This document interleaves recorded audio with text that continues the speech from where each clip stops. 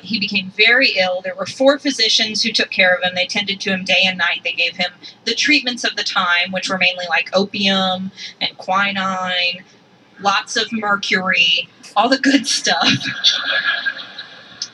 But nothing helped, and unfortunately he died 5 days later. Now, what's strange is that we were never really sure what got him. It was reported at the time that it was cholera, but a lot of diarrhea was blamed on cholera then. So later on, people started thinking it probably wasn't cholera. So then there was thought like, well, maybe it was typhoid, since now we know there was this White House swamp and there was probably typhoid everywhere. Maybe he got typhoid. Except one historian in the 1990s, Clara Rising, thought, you know what? Maybe he was poisoned. Now, why did she think this?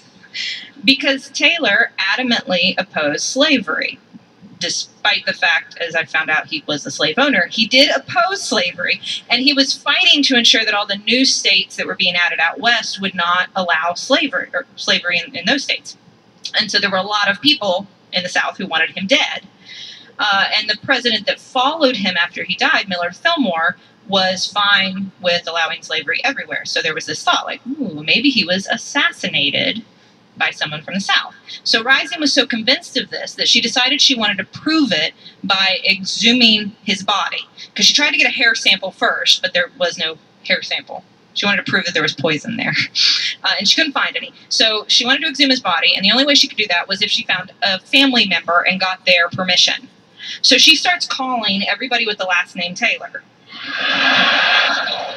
This is what she did. Eventually, she found a guy who was a descendant of the president. His name was John McElhenney. He was 84 years old, and he was the great-great-great-grandson of Taylor. He's also, by the way, related to the guy who invented Tabasco sauce. Just, all right, side note. So all this huge case, like she tracks on this guy, he gives permission, then she has to get permission from the Jefferson County, Kentucky coroner and the Department of Veterans Affairs, and she goes through all these hoops, and they exhume the body, and they study the hair looking for arsenic, and there's not any, because he died of typhoid. But it's a crazy story. Wow, man. That's not how I thought it was going to end. But to be fair, I probably would have heard about it before now if it had been like that. You'd think that'd be the first thing you'd find, like when you Google him, like poisoned. If there is an afterlife and Taylor is watching from heaven, I hate that he had to go through that, huh? What are they? I doubt it. Oh, no, come on. Oh, it was just time. Come on. It was the cherries. It was Poor guy. Hey, we hate to break into the show here, but wanted to take just a quick moment to tell you about Trunk Club. Now, if you're like me, you like looking nice in clothes. And like a lot of fellas, I'd imagine, or like a lot of people, frankly. I was going to say, and some ladies too. Pretty much a lot of people, you don't really know where to start. You want to look good, but you don't know how to do it. And Trunk Club is the service for you. Here's what you do. You're going to call Trunk Club up, and you're going to just talk to your own personal stylist. You're going to tell them what kind of events, what kind of things you're looking for clothes for. What do you wear clothes to? Hopefully all public functions, because that is the law of the land. But we're not here to judge. Most places. There's some chill places out there. Yeah. And they're going to listen to your sort of fashion preferences and get your measurements and what have you. They're going to send you a box full of really cool clothes. They're going to look great on you and that you will love. Now, here's the cool thing. You try on the clothes, do a little fashion show for your significant other, your kids, or your cats, and then you're going to keep the ones that you like, send back the ones that don't work for you. You are going to look fantastic. This isn't a subscription service. Shipping's always free, and you got 10 days to try on the clothes risk-free. You only keep the stuff you like. If you don't like any of it, send it all back. Trunk Club doesn't care. They want you to look great. Now, here's the deal. You're going to go to trunkclub.com/sawbones to check this out. That's trunkclub.com/sawbones. That address one more time. Sydney Smurl McElroy. That's trunkclub.com/sawbones. Sid, who else do we have sponsoring the show this week? Our other sponsor this week is Blue Apron. Now, let me tell you, if you haven't tried Blue Apron by now, you really should. But Sydney, I have. Well, I wasn't talking to you, Justin. Okay, fair I was enough. talking to everyone who is so unlucky that they haven't yet. Blue Apron is a wonderful service that will send a box of delicious, perfectly proportioned ingredients for some wonderful meals straight to your home so that you can cook something great that maybe you've never tried before, that tastes good, and you have exactly what you need in your own home. If you know how science works, you know that calories are units of energy that are then converted into energy that we use to fuel the actions that we take every day. The show that you're hearing right this moment is fueled by Blue Apron. Quite literally, we are now burning the cacao that we deliciously ingested courtesy of a chicken piccata with a fusilli pasta. Oh my God, it's so good. And we made it. It's fun, and we love it. And our baby even liked the pasta, so that's a high bar, as anyone with toddlers will tell you. And Blue Apron sends you the highest quality ingredients. They have very high standards for their community of suppliers, family-run farms, fisheries ranchers. So whether it's Japanese ramen noodles or wild-caught Alaskan salmon, everything they bring you is the best. So you want to try Blue Apron, trust us on this one. Check out this week's menu and get your 2 meals for free with free shipping by going to blueapron.com/sawbones. That's blueapron.com/sawbones. Blue Apron, a better way to cook. All right, without further ado, back to the show. The last president I want to talk to you about was James Garfield. He was our 20th president in 1881. Like, that was the only year he was president. You'll find out why. And I know what you're thinking. Now, wasn't he shot? We know what killed him. That's right? not a disease. We know that one. Lead poisoning doesn't count. But there's more to it. Okay. And let me say this. I found out a lot about James Garfield. He was kind of a cool dude. He was really smart. He was like a self-made man. He could write in Greek with one hand and Latin with the other, like at the same time. I don't know what utility you have in that. I have to get 2 pressing messages out right now. You know what he's going to do when he's drunk at a party every time? Like, watch this. Cool, right, Cool, ladies? right? I wrote fart in both of them. So he became president, and like I said, he was a really smart dude. He may have done a lot of great things. Unfortunately, we won't know, because this was the era of the spoils system, which meant that anybody who wanted a position in government, all you had to do was just go ask for it. Like, you could get an interview with the president and demand, no matter what your qualifications or experience or anything. So, like, he would spend lots of time, all the presidents did, interviewing people for government positions. One of the people he interviewed was a man named Charles Guiteau. And he was a kind of a loser, really. He had tried a lot of different things. He tried to be a lawyer for a while. He tried to be an evangelical preacher. He started a free love commune for a while. But even that didn't work. They actually kicked him out of his own commune. I tried to make that love a little too free. They started calling him Charles Get Out, which isn't like the most clever play, but anyway. So he showed up at the White House and he demanded a job as minister to France. And they said no, because you don't have any experience doing anything. So at this point, he decides that he's receiving messages from God that he needs to kill the president, because he didn't make him minister to France. So that's what he decides to do. He shines his shoes and he gets a gun and he goes to a train station where he knows Garfield's going to be, and he shot him. Now, the thing about it is that where the bullet went in, actually probably, if you got to get shot, wasn't that bad of a place. The wound itself was not fatal.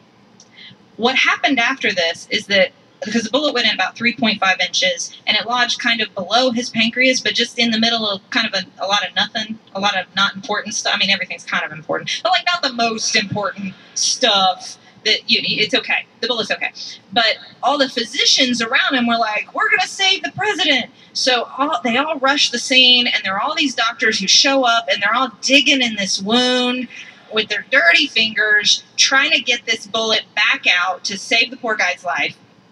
Lincoln wants to help, and so he calls in Dr. D. Willard Bliss. Now, Justin, I have a note right here that I need you to read out loud. Dr. D. Willard Bliss. Ask me what the D stands for, Justin.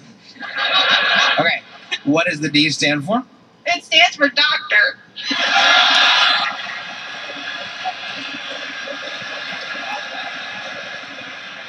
That's good. I'll give you that one, Smurl. That's good. Mom named him Doctor.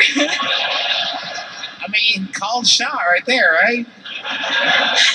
And it was like, as you would imagine, if you're named like he was arrogant and he was reckless and he was a man who knew. Like, well, you can't fire me. No, I'm Doctor. I'll still be Doctor. I'm still Doctor. He had no regard for antiseptic technique. Not many people did at the time, and he refused to believe. Also, that he kind of looked at him and said, "I know where this bullet is, and it is definitely." On the right side of your body and not the left. So we're going to keep probing towards the right side of your body and try to find this bullet. So he kept searching for the bullet. In the meantime, he was giving him like quinine, a lot of morphine, lots of brandy. How was it a debate? Some mercury. He actually at one point called in Alexander Graham Bell, who had invented this thing. Hi, can you call a better doctor, please? It was called an induction balance device, and it was basically a metal detector. And he called him in to use this brand new, what we would think of now as a metal detector, to just search the right side of his body for the bullet. He wouldn't even let him look on the left. He was so certain that it was on the right. Well, obviously, he didn't find the bullet, and they kept digging, and all in all, about a dozen or so doctors at some point had their finger inside this poor man. Yeah, you can imagine over time the wound was like 20 inches long. It was quite infected. It was pouring pus. He got very sick, and 80 days later he died, unfortunately. Now, how long? 80 days. That's a cool 80 days, huh? That's a cool nearly 3 months to have for your last of them. Good.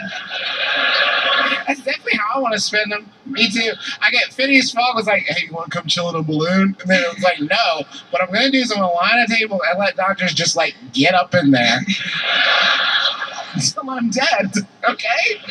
At least, I mean, they did give him a lot of brandy. Oh, that's cool. But after he died, his murderer, Charles Guiteau, went on trial, of course, for it. They knew he was the one who shot him. And he pled guilty to shooting him. He admitted he did. But he pled not guilty to murdering him.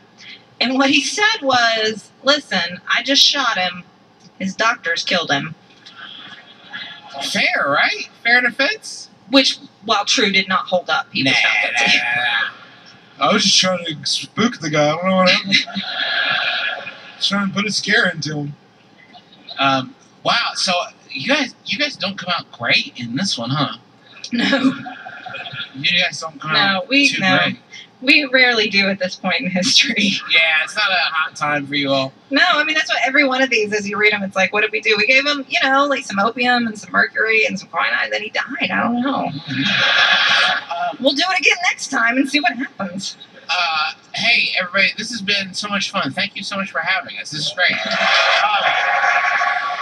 We're going to take a 15-minute intermission, and then we'll be right back with My Brother, and Me. But until then, my name is Justin McElroy. Sydney McElroy. And as always, don't drill a hole in your head.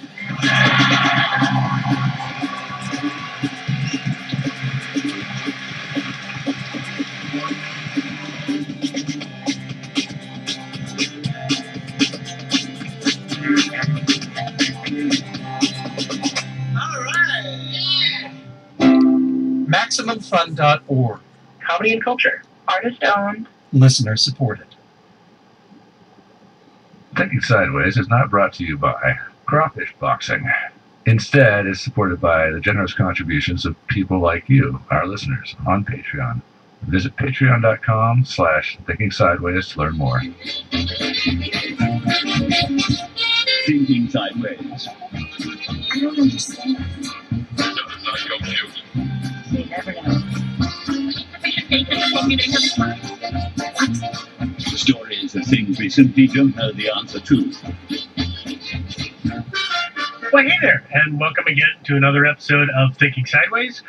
As always, I'm Steve, joined, of course, by Devin? And Joe. And once again, we've got a mystery. What? Yeah, we do. This is a pretty scary one, too. Well, no, it isn't. But, Yeah. you know what the thing is? I had so much fun last time that I hosted doing a wrestling episode That seems that like I it's been decided we'd do another one. seems like it's been a million years since we did that episode. It really does, Yeah. because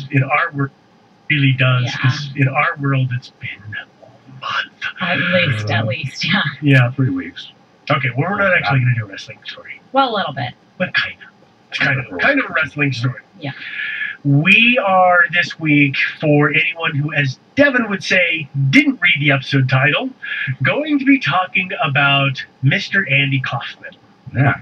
And you might say, well, why? Well, the mystery is Andy Kaufman really dead or not? Dun, dun, dun. Because he's one of those people who has had sightings of him for years. Mm-hmm. He's the new Elvis. I like Andy a little more than I like Elvis at times. Oh, So yeah. I'm okay with that. I'm going to get so much hate mail for saying You that. are. Sorry. No. I'm sorry. So let me give everybody just the quick, real brief version, and then we'll get into some details. So a brief introduction to